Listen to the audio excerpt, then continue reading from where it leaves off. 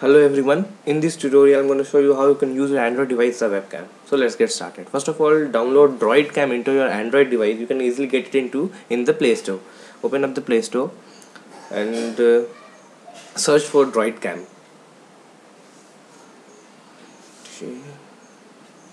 Now install up the app and open it up. Now you have to install the same client on your PC. Now for PC, the link is in the description. You can go through that link and download it. Now the website will look like this. You have to select your operating system, which is at the down, whether you are using my system. Now I am using Windows, so I am selecting Windows, and on the other page download that client. Now it's downloading.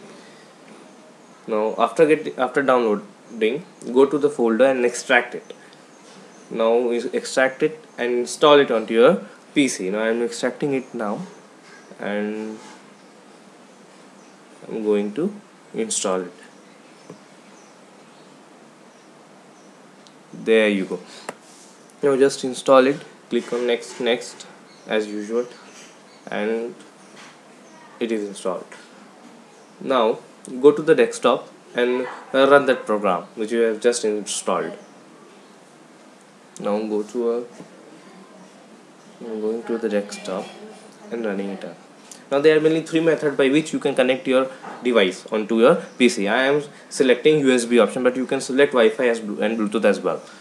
Now with the help of USB, I am connecting my device to PC. Now first of all, you have to enable USB debugging in your Android device. Now for that, first go on to settings, then go to developer options and there enable USB debugging.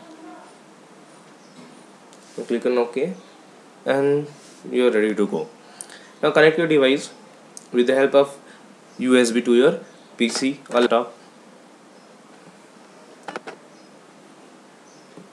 Now you can see there the connect button will come. Now click on connect, wait for a minute, and there you go. Your device will be connected towards your PC as a webcam. Now you can use the back camera of the device as a webcam of your device.